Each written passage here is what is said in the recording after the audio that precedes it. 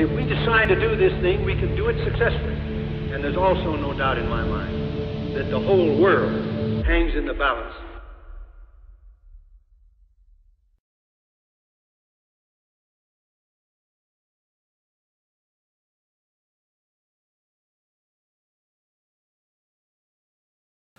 I'm very aware that you can tell that my accent is not from these shores. I've actually been in America for exactly half of my life. I am 56, so work that out. I came here when I was 28. I'm obviously a limey, but I consider myself to be also absolutely a European. I was so fortunate to grow up in a Britain that didn't have to go to war. I was fortunate to grow up in a Europe that was, for the most part, during most of my life, unified, in peace, and relatively prosperous. So when I think about Marshall, who is one of my all-time superheroes, I actually would go so far as to say he was the most influential American as a European of the 20th century. And I could give you several reasons for that. But when I think about the speech he made 75 years ago, which ushered in the golden age of European democracy and restoration, I'm ever more in awe of the many talents and the many geniuses of that great, great American. So I'm very happy to be with you here, because I know that you guys also honor and celebrate him with great reverence, which is what he's due. Anyway, I went to Oregon about 4 years ago, BC, before COVID, and for some reason I became absolutely fascinated with the 3rd Infantry Division. That's the blue and white stripes on their patch. And I went to see a gentleman in a retirement home in Eugene, Oregon, and he was called Bob Maxwell. Very, very religious guy. He told me that every day that he was in combat, when he was conscious, he would mumble prayers or he would pray openly. Prayed every morning, prayed every night. And he received the Medal of Honor for actions in Besançon in September 1944, where he muffled a grenade. He jumped on a grenade and saved other people's lives and was seriously injured. Actually very lucky to survive. When I talked to him, he was using a breathing apparatus, and was very reluctant to bring out his medal. I managed to persuade his helper, my intermediary, to get him to bring out the medal. And he put it around his neck, and he said, this has weighed very heavy on me. He was 98 years old. At the time, when I interviewed him, he was the oldest living Medal of Honor recipient from World War II. So I thought, wow, this is a great privilege, and it was a wonderful experience. But he pointed to the medal and said it's weighed very heavy because I didn't want to earn this. I never saw myself as being a public hero. I certainly didn't want to be treated as a superhero. And for those of us who are privileged enough and honored enough to have this around our necks, it's a very ambivalent feeling. I'm translating his long conversation because it reminds me of the worst day of my life and also the day where I was very proud to have done what I did. And he added that you have to remember that what I did was totally by instinct. I didn't make a choice. It was not an intellectual choice. It was not a moral choice.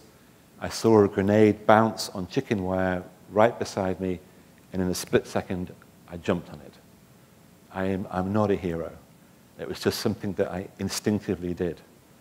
So I went to see him, and I interviewed him at great length, and he told me some beautiful stories about growing up in the Depression. And he'd grown up in a very, very tough part of America to grow up in the Depression. That was in the plains during the Dust Bowl.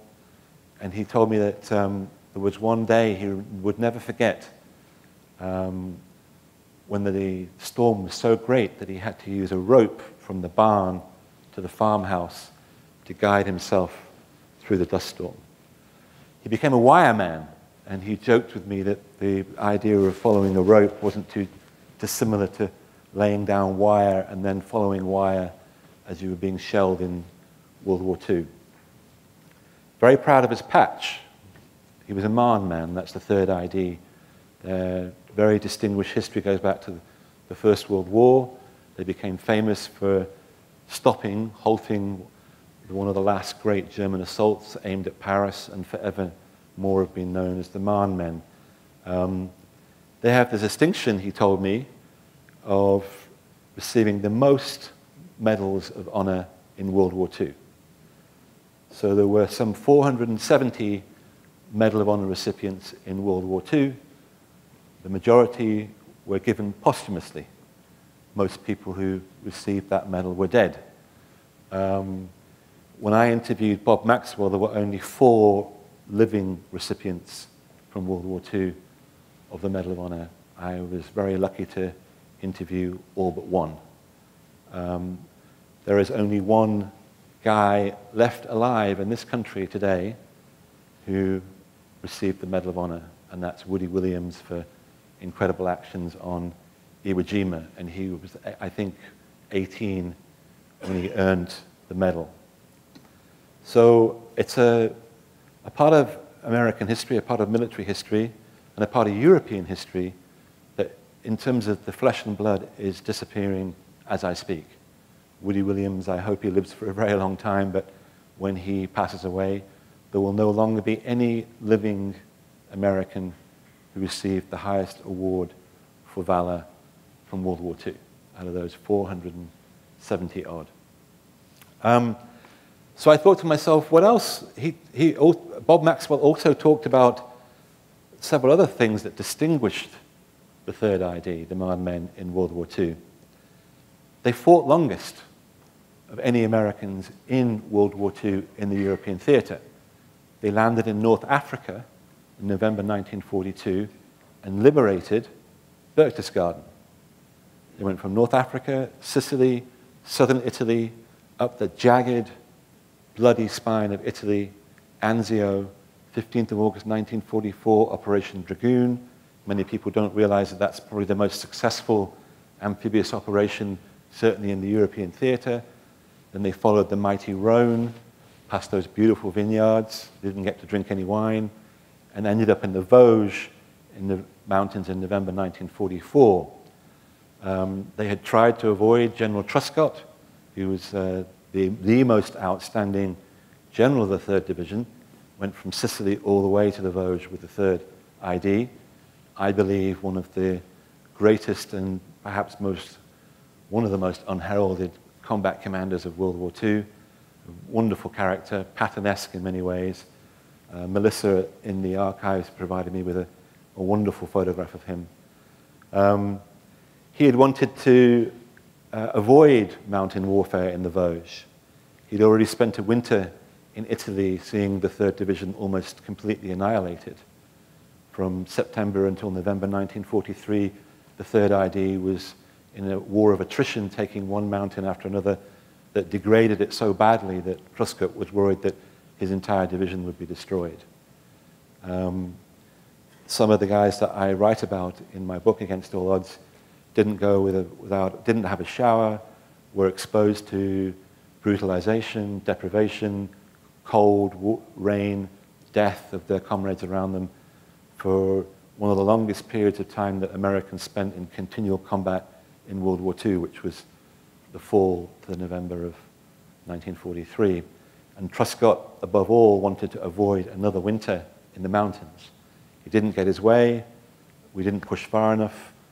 Many others, Patton, namely, after the great heady rush, the awesome rush of the summer of 1944, thought we'd be in Berlin, or at least would have ended this dirty, dirty game. Instead, we spent another winter trying to defeat Nazism, and the Third ID lost an awful lot more men. So they fought the furthest. It's a beautiful odyssey. It's a very long, bloody odyssey. First to fight, and they liberated, symbolically, Berchtesgaden at the end. That's not the 101st Airborne.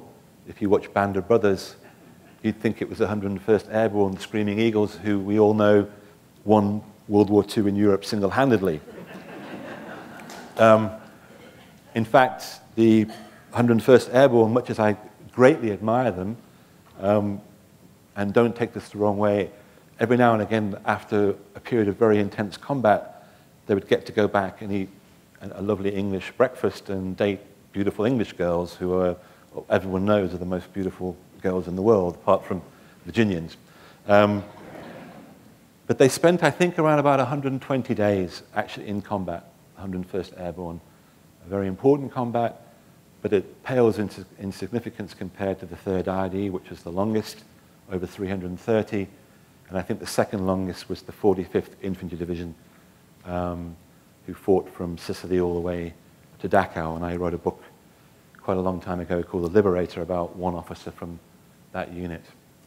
So, highest number of casualties, longest in combat, longest distance covered to liberate a place that I love and where I grew up. So fittingly, without repeating myself, when we talk about Marshall and what he did to Europe, how he helped prevent communism sweeping all across that beautiful continent, how he helped rebuild a place that had to be destroyed, how he gave Germany the potential through the Marshall Plan, how Europe was able to rebuild itself and the seeds of democracy flourished. I think people forget just how destitute, just how abysmal the conditions were in Europe after World War II. The war didn't end. There was a very hot, cold war that began actually before the war even ended. But certainly Europe, the fact that you can vote in Europe today, the fact that you can vote in Germany today, the fact that you can vote in this European united, beautiful continent is because communism was defeated partly by the Marshall Plan, but by the restoration of democracy and prosperity in Europe after the war. And that had a lot to do with Marshall. So thank goodness there's your greatest ever leader of men in war, I believe, the only guy that Roosevelt apparently would call Sir in the Oval Office. He was never allowed to call him George. I think he made a mistake once. Correct me if I'm wrong.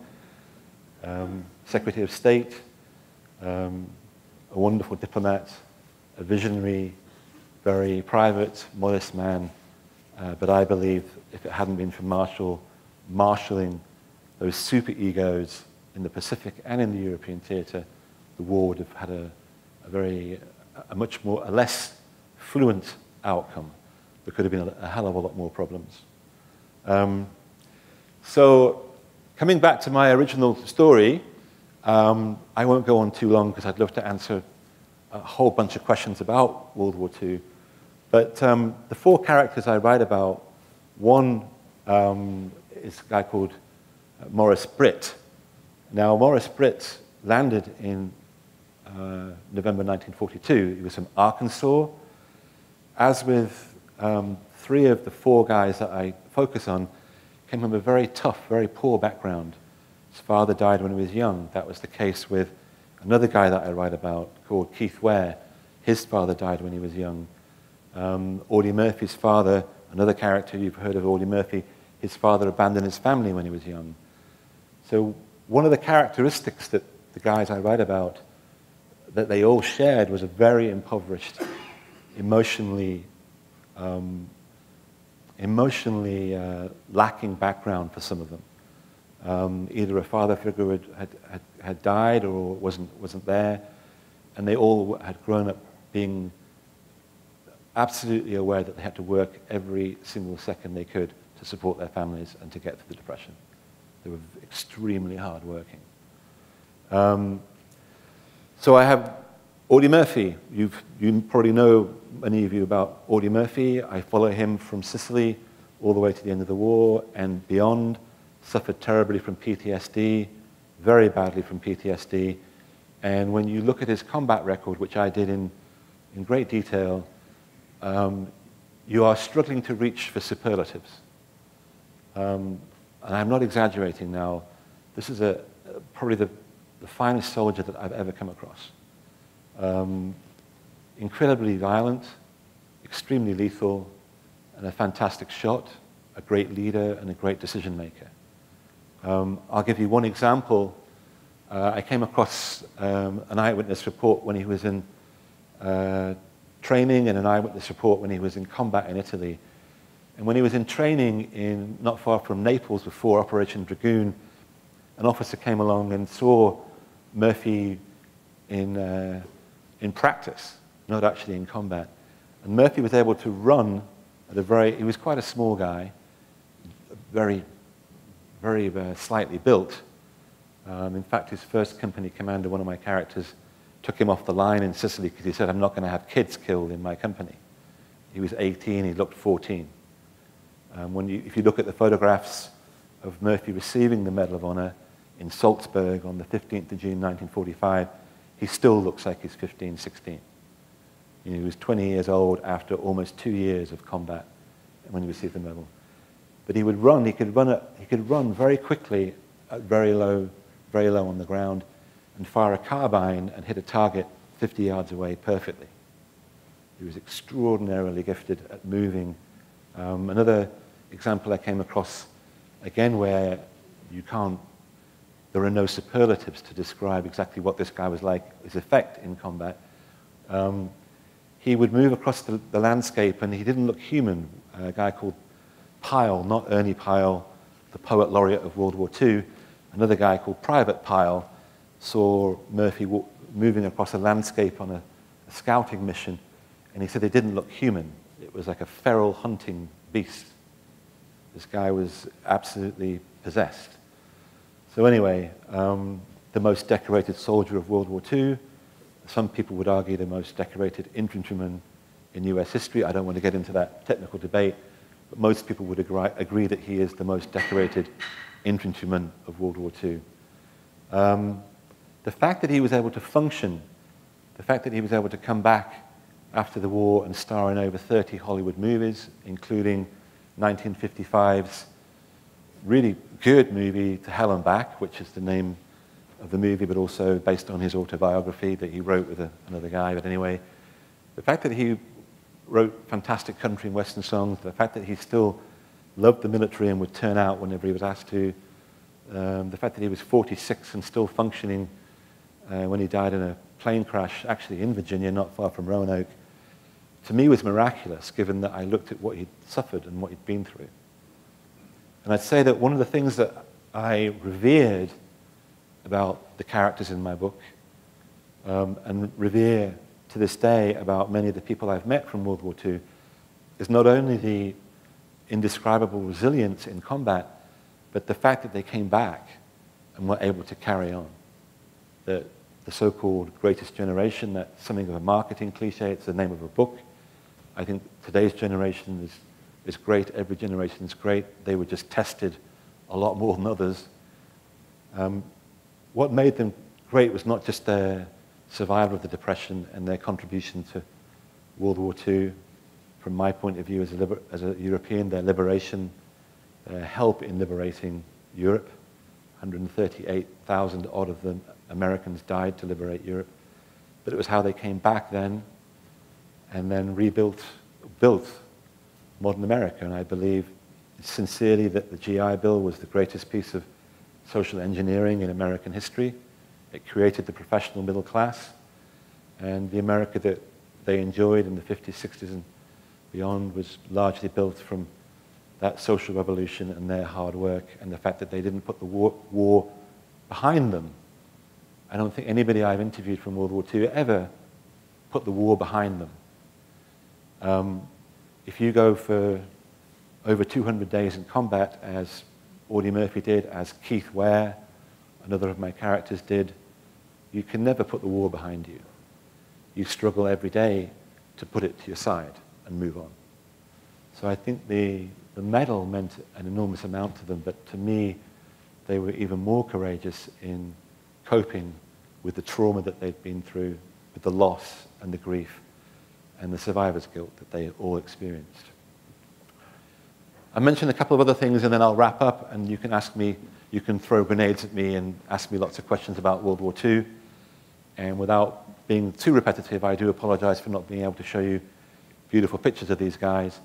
Two people I haven't mentioned, Maurice, Britt, I mentioned him earlier, first American to receive in World War II every medal that you could receive. So that's the Bronze Star, Silver Star, DSC, the Medal of Honor.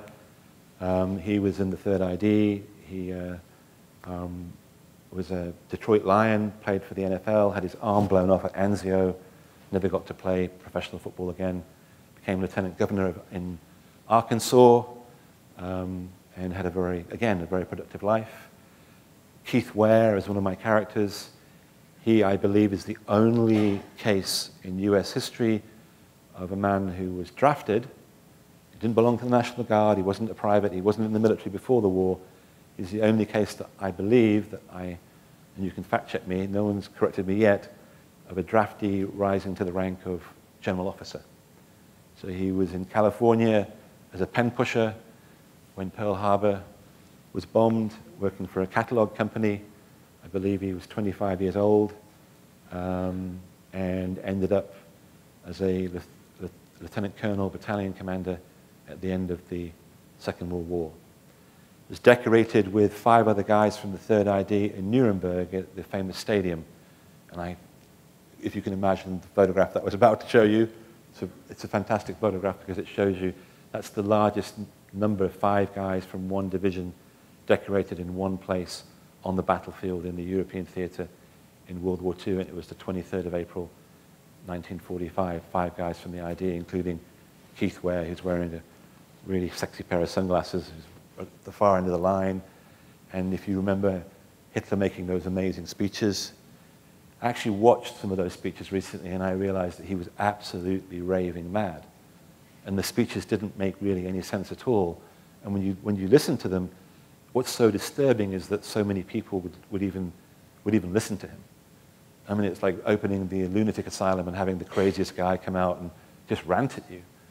But anyway, Nuremberg's famous for those ranting speeches, and that's where the 5 guys from the 3rd ID were lined up. It's where the 3rd ID ended up fighting their last big battle, the Battle for Nuremberg, urban combat, snipers, the SS still want to kill you, only a couple of weeks from the end of the war. They'll go down and take as many Americans as they can. And fittingly, that's where the 3rd ID, they liberated Nuremberg. And on the 23rd, in the Nuremberg Stadium, they decorated these guys. And then there was a huge swastika above the stadium. And I found a source that said that as Keith Ware had the medal put around his neck, they blew up the swastika. And the Americans had used so much TNT that pieces of the swastika flew for 100 yards, and the chaplain way over here was slightly injured by a piece of the concrete. Michael Daly, the last person I'll talk about, Michael Daly, his father, he's one of the 4. I'll talk about him lastly. He actually was one of the last Americans to receive the medal, to earn the medal, I should say, in the European theater, for actions on the 17th of April in Nuremberg. He came from a well-to-do Connecticut Irish Catholic family. Again, very religious. He left West Point. You don't have to applaud. I know that that's thought that West Point was far too regimented and there was too much hazing. So God only knows what he would have done at VMI in the Sorry. I came here about 10 years ago, and I went and looked at some of I spoke to some rats. They're called rats, aren't they? And someone said to me that because only 2 or 3 of the rats had fallen asleep, it was a great compliment because they'd just finished their initiation week. I don't know what that's called, but apparently sometimes half of them are just slumped there after this ordeal. And I was shown some of their quarters, and I thought, oh my God, this is medieval, you know? So Michael Daly didn't like West Point. His father was a highly decorated veteran of World War I, served in the European theater in World War II as a regimental commander, very good friend of Alexander Patch, 7th Army commander, one of my favorite American Army commanders. And threw his books in the corner one day, said, I'm done with this, there's a war on, became a private, said sayonara to West Point, and his first day of combat was Omaha Beach, 6th of June, 1944, 18th Infantry, came ashore at 1 o'clock in the afternoon around about, still being fired at. People forget that people were being fired at by snipers the next day on Omaha Beach. Fought through Normandy, wounded near Aachen, and then sent back to England because his father was very well connected, knew Alexander Patch. They were good friends, as I said. Sent him to Patch's headquarters in the Vosges. Patch wanted him to be his aide. He drove Patch around for a while, had dinner with Patton, who he said swore very, enormously at dinner, which surprises me actually, because Patton was not quite as rough and ragged as people imagine. And said to Patch, Patch said, stay with me, be my driver. He was a very bad driver. They almost got in a very bad accident because Michael Daly would put his foot on the pedal too hard. And at age just 20, was given his wish and ended up in the 15th Infantry Regiment of the 3rd ID, just in time to see some of the bitterest fighting in the Colmar pocket. So he's finally my last character. 6'3", company commander at age 20. 20 years old. Earned the Medal of Honor 17th of April 1945, having fought all the way from Omaha Beach to the heart of Nuremberg. And in the last days of the war, and many days that he fought, the last days of the war, he had reached a place where he was beyond life, I believe. I genuinely don't think that he was worried about dying. He certainly was worried about young boys, and they can only be described as boys dying under his command. He later said, obviously he survived, he later said that the greatest honor of his entire life, something that he would never feel again, was the pride in leading 200 young Americans in combat to liberate Europe. And he also said that it was a time when he saw the real America. He'd never seen a more diverse group of Americans from all over this country with one cause, whether some of them believed it or not, fighting together from different backgrounds, different accents, all united under his command. He never saw that again in his lifetime. Never experienced that unity and common purpose. And as the war wound down, many people were very worried that they could see the light at the door was cracked over there, and they could see the light streaming through finally. Finally, they could taste hope that they might not die. Because you have to remember that most of these infantrymen, they knew that it was highly unlikely that they would go home in one piece. They'd either be lucky enough to get $1 million wound, and I've come across cases where guys were laughing when they had their arms blown off, because it meant they would live. They were happy. So they knew they would get $1 million wound, or they would be killed. And if you look at the statistics, and you look at the 3rd ID, and you look at the 45th, and you look at other divisions, that was the fact, that was the case. The turnover was atrocious. We were in a war of attrition, and the longer the war went on, the more industrially savage it became in the Pacific and in Europe. People forget that in January of 1945, over 20,000 young Americans were killed in the European theater. That's January 1945. It's not June, July of 1944 during Normandy. It's January 1945. And the attrition becomes even scarier when you look at the Pacific. When you're looking at Okinawa, Iwo Jima, it becomes terrifying. And when you're looking at invading mainland Japan, there's a reason why people thought dropping the bomb was a very good idea. Michael Daly, like many other officers, wanted to keep as many guys alive under his command as he could. He could see the light there. He didn't, I believe, didn't care whether he got to walk through that door, but he wanted the guys that under his command, as many as possible, to get there, to have a chance. So in Nuremberg, the last big battle that the Third ID were involved in Europe, symbolic, the dark heart of Nazism, greatest evil apart from communism of our time, of the 20th century anyway.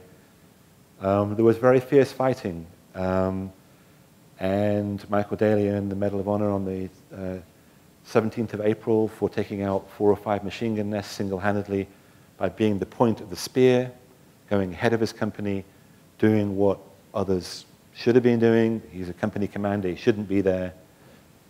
He was there.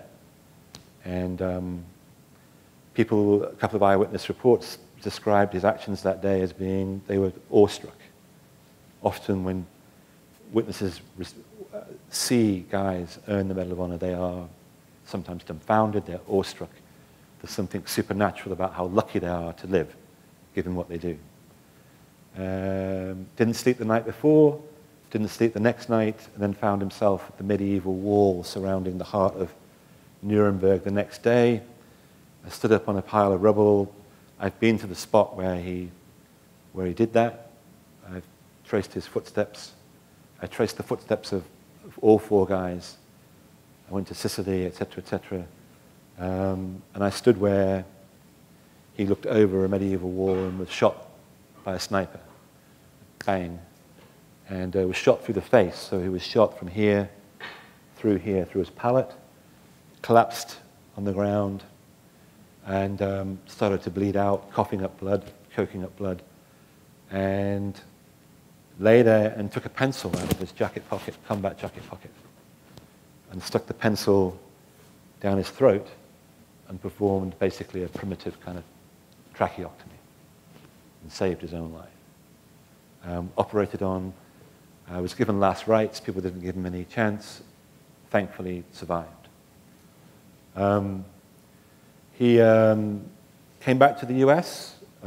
He received the Medal of Honor from Truman on the 23rd of August, 1945, at the White House.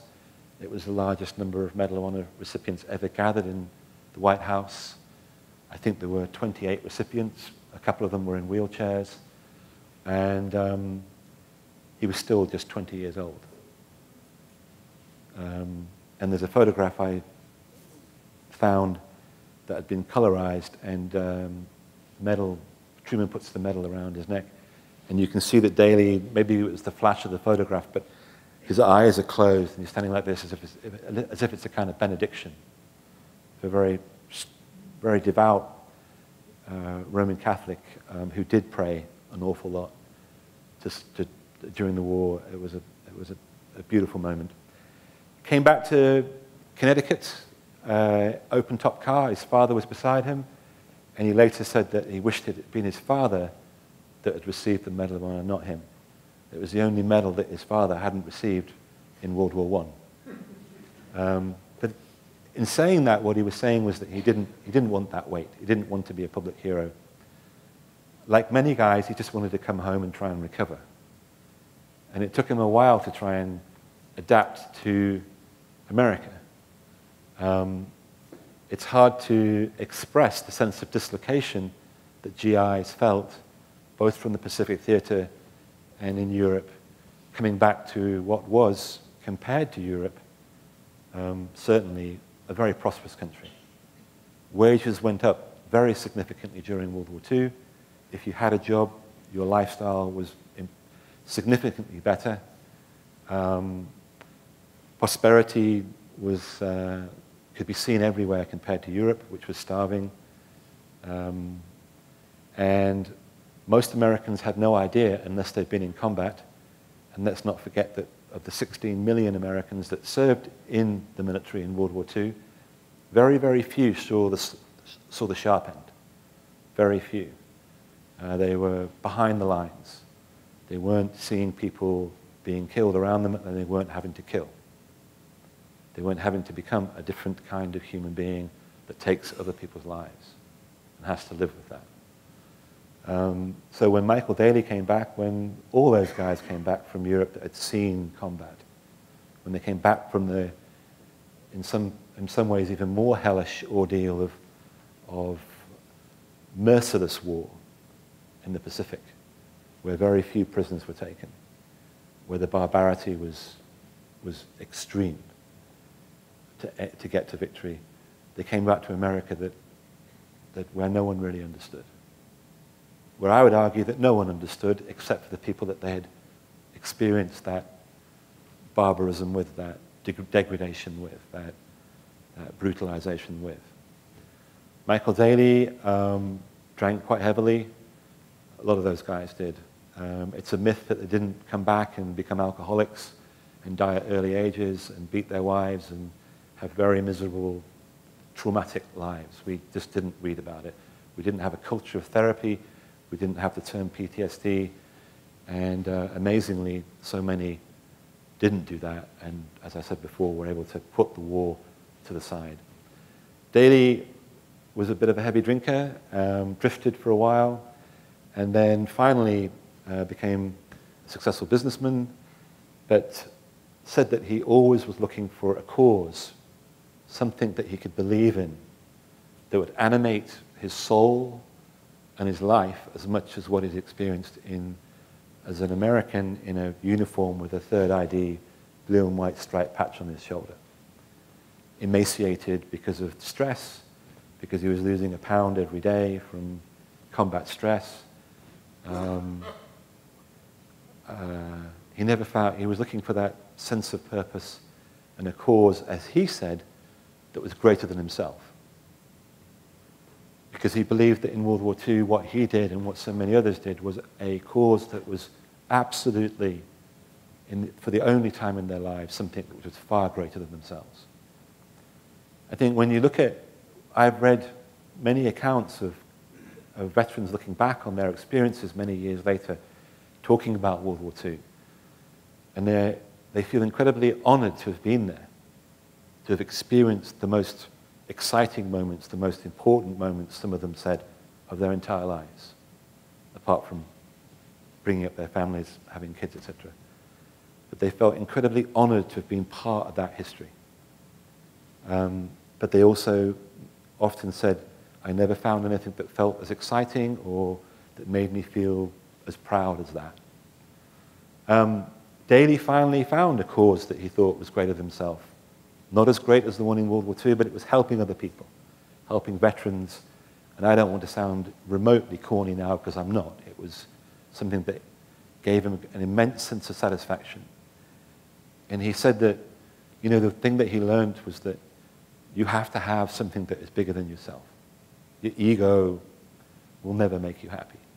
You have to serve others. You have to, the path to him and to satisfaction, to contentment, to being at peace with himself, was absolutely about service to others.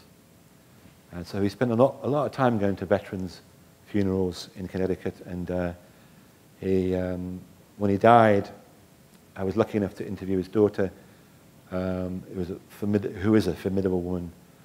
And he was given last rites, and he saluted his priest.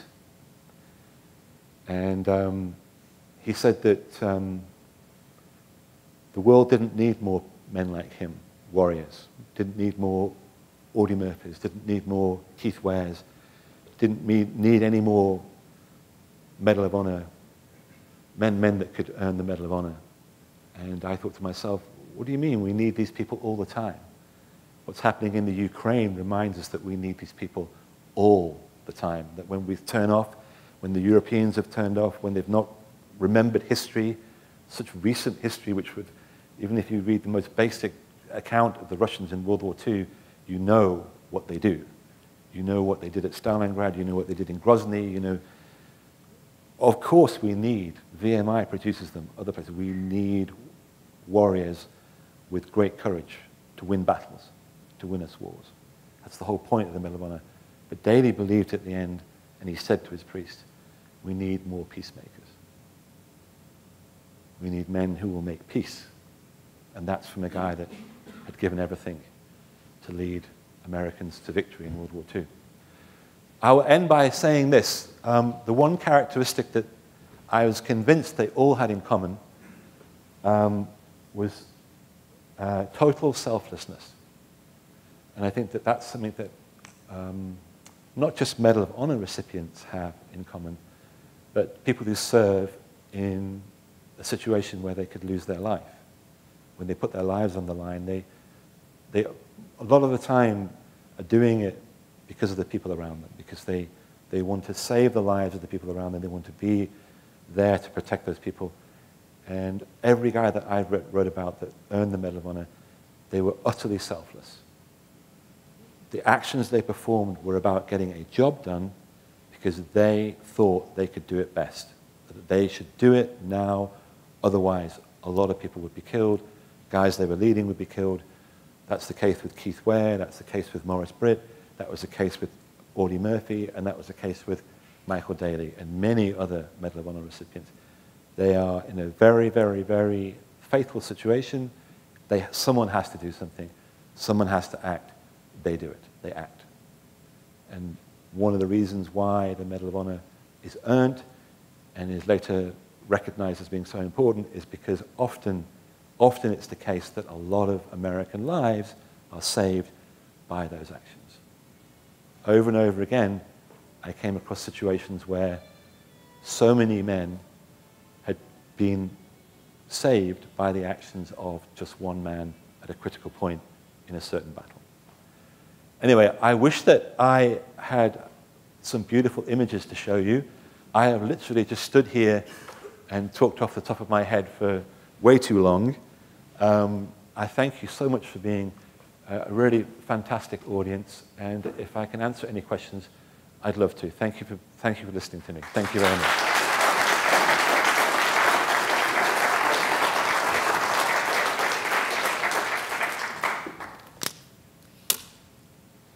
Yes, sir. Just for a matter of reference, as far as the UK is concerned, are there any VC members left in World War II? I don't think there's any living Victoria Cross recipient from World War II.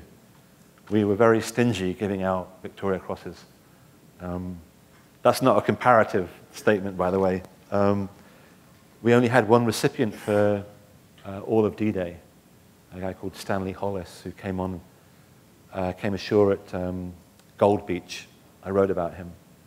And a lot of historians and Brits have always said, to only give one medal for D-Day, where you had, I think, over 70,000 Brits in combat. I think there were, and you can, this is me trying to remember, I think there were 5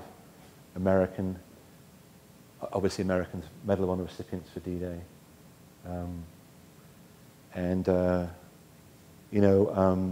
When you look at Omaha Beach, for example, over 900 killed on June the 6th. 3 Medal of Honor recipients for actions at Omaha.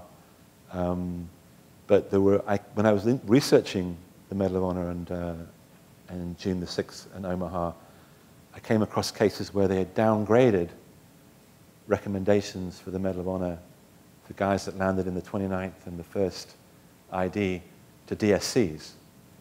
And I found this to be outrageous, but the argument at the time, certainly in July 1944, was that if they gave out too many medals for actions on Omaha Beach, for God's sake, that it would somehow downgrade the value of the Medal of Honor, which to me is ludicrous. But that's a long-winded way of answering your questions.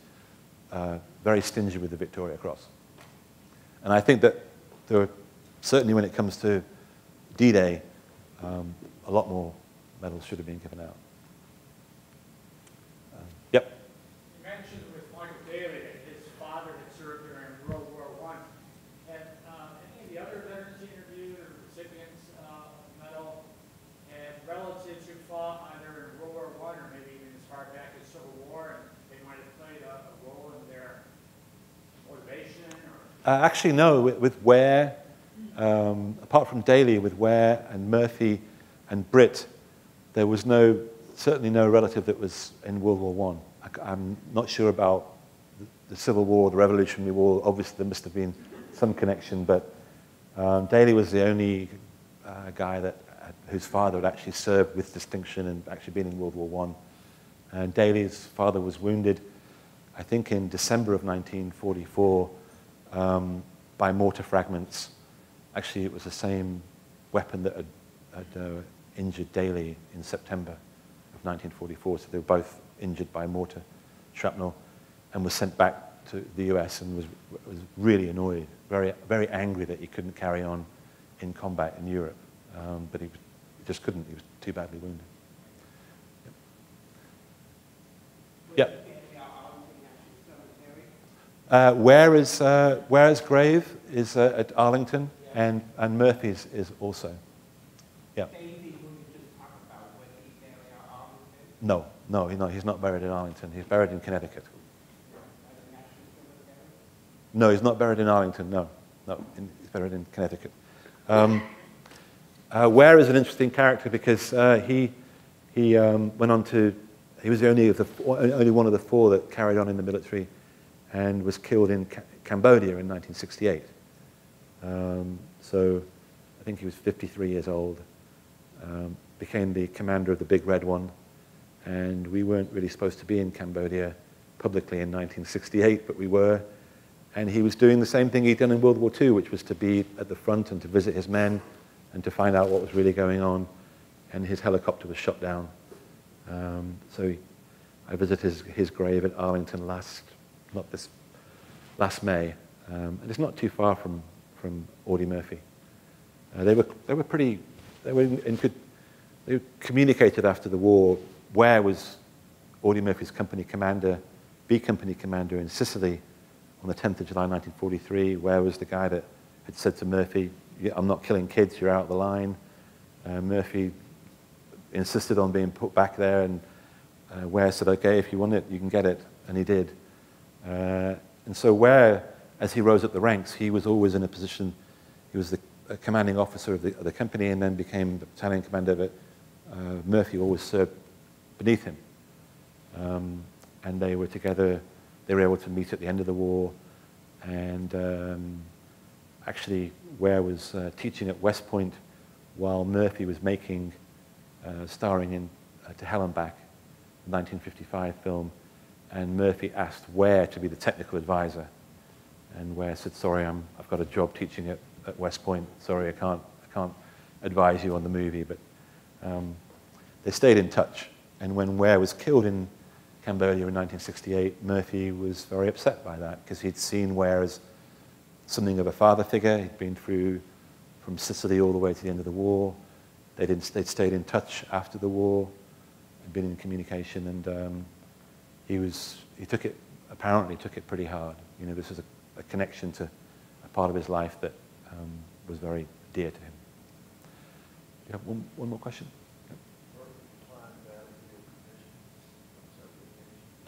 There's one occasion that I came across where he refused. It was in early 1945, I think it was March 1945, where he refused a Battle of the Hill Commission. And the reason why he refused was because he didn't want to leave his company. He was still in B Company. So 10th of July 1943, B Company. I've been to the beach where he landed in southern Sicily.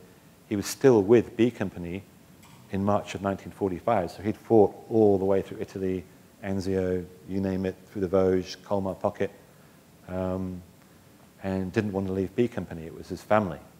It really was. Probably closer than his own family in some ways. Eventually, they persuaded him. There's a scene in my book where they persuaded him to become a second lieutenant, and they twisted the rules. He didn't have to be posted out of B Company. He could stay in as a platoon commander in B Company. That wasn't supposed to happen. When you were made an officer, when you were promoted, you were supposed to move to a different unit. And they made an exception for Murphy because he was an exceptional soldier and didn't last very long. I think I think he learned just a couple of weeks later that that he'd been recommended for the medal, and after that they took him off the line. He became a liaison for the unit because we didn't want guys like Audie Murphy, who in receiving the Medal of Honor would become the most decorated soldier of World War II. We didn't want people like that dead. We wanted them as live heroes. And Murphy became the poster boy for the GI in World War II. His photograph was on the cover of Life magazine in July 1945. You know, baby-faced, very handsome Audie Murphy on the front of Life magazine. Jimmy Cagney in Hollywood picks up Life magazine, sees this very handsome young boy, boy soldier on the front cover of Life magazine, and Cagney contacted Audie Murphy and said, "Come out to Hollywood and I'll make you a movie star." And he put him in his guest cottage in Hollywood, paid for acting lessons, paid for him to go to a gym, and basically began his Hollywood career. Started him off in Hollywood, all from looking at his picture on the front of Life magazine. Yeah, sorry, yeah. Speaking of his movie career, this idea of him being a vicious killer, and it doesn't seem to translate to his movies. I mean, I watch an Audie Murphy movie, he seems like a guy you want to go out and have a beer with. On the other hand, Jimmy Stewart, you can see the stress in him after the war in some of his early movies, but not later. Yeah, you mentioned Jimmy Stewart. I was actually at the airfield last June that Stewart flew from. And if you look at the pictures of Stewart before he went into... Stewart's 8th Air Force, isn't he? Yeah, 8th Air Force. When you look at the pictures of him before he went and served, I think he did over 30 missions. And then you look at the pictures when he came home, and I mean, that guy went, it aged by, it looks like 2 decades. It's incredible. And then the beautiful Christmas movie, you know, there's a story about how the fact that actually that was him dealing with his own PTSD, that he identified with that character so profoundly, the trauma, the loss, that actually some of those scenes were not him really acting. It was his experiences from World War II coming back. I think the thing that I couldn't get over when I was in East Anglia was the fact that East Anglia was basically American towards the end of World War II. There were so many bases. And the level of attrition, the fact that in early 1943, if you'd arrived as an American in England, you had a 1 in 4 chance of being alive by the end of 1943 in the 8th Air Force. You know, the bloody hundredth, the attrition rate, the loss rate was just extraordinary. That you would wake up every morning knowing that you probably stood a very good chance of being killed that day. And that units would go for a couple of months and everybody would be dead. You know, just it's extraordinary, the nerve. And the fact that the disassociation of going, leaving bucolic England, beautiful places in England, flying above where I grew up, and then going into hell, and then trying to survive, and then coming back. How disjointing that must have been. You know, maybe at least someone like Audie Murphy and infantrymen, they were in a period where they didn't have to be jolted out of hell. They weren't made aware every day of the beauty of life, of what they would lose, you know? One little story, there was so much drinking.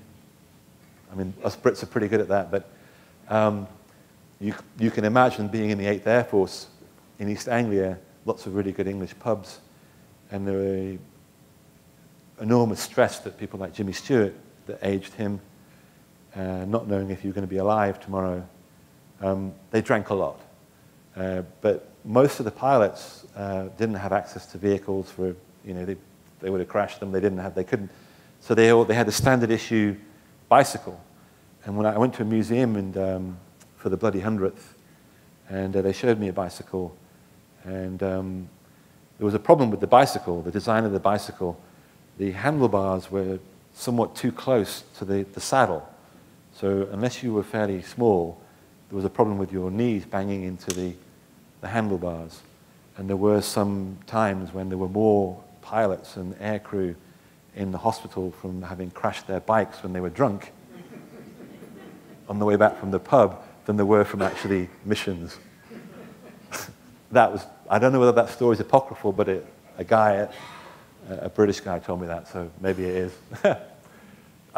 Yep, thank you. One final question. Yeah, one. How does Audie Murphy do the Red Badge of Courage? Very good question because... PTSD.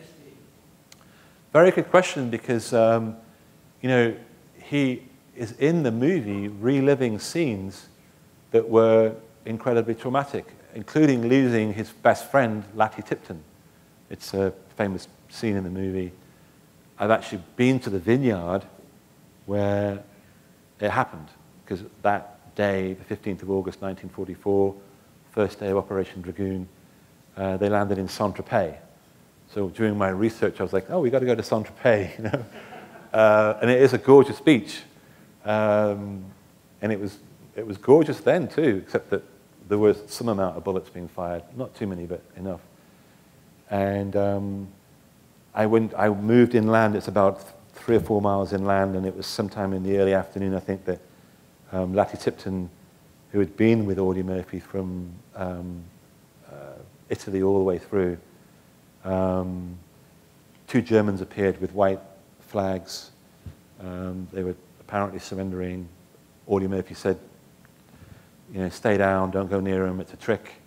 Latty Tipton didn't listen and was shot and was killed in front of Murphy, and Murphy went on a rampage. So people saying that, you know, you look at the nice happy cowboy movies, I would have been scared to death if I was a German, if Audie Murphy was even a mile from me.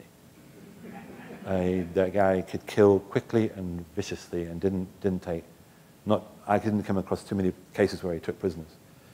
So he killed the guys that had killed Latty Tipton, and I went to the spot where a guy that opened the gates for me, I was waiting for about an hour for this Renault van to turn up, and I went to the vineyard, and it was beautiful, and that was the only time that Audie Murphy was seen to cry in World War II, as he, you know, knelt over Latty Tipton's body. And Latty Tipton is the most visited grave in the Draguignan American cemetery in Provence. Everybody wants to go and see where Audie Murphy's best friend was killed. But to actually, in not even 10 years after the war, to film those scenes where you're playing yourself, losing your best friend must have been very difficult. He didn't want to star in the film. The producers persuaded him, and certainly didn't want to have a scene at the end of the movie where he was shown receiving the Medal of Honor. He said, no, I don't want that. But how could you make a movie called To Hell and Back about Audie Murphy who received the Medal of Honor without showing that scene? It's very important. The producers finally persuaded him to actually be in it. He also made Red Badge of Courage, which you may have seen, the John Huston movie. It's actually a really good movie. And John Huston said that when he first met Audie Murphy and started talking to him, that Murphy was quite disturbing, that there was something a little bit lacking. And by lacking, he meant that there was this inability to be really excited by anything. And Murphy said, you know, it's really hard to get really, really excited by anything after you've been through the amount of excitement that I had. I mean, he took about overload of adrenaline, you know. So that's why he was a pretty heavy gambler, because that was something that got him fairly excited. You know? Okay, that was the last question. Can I again thank you for being such a wonderful audience? Thank you.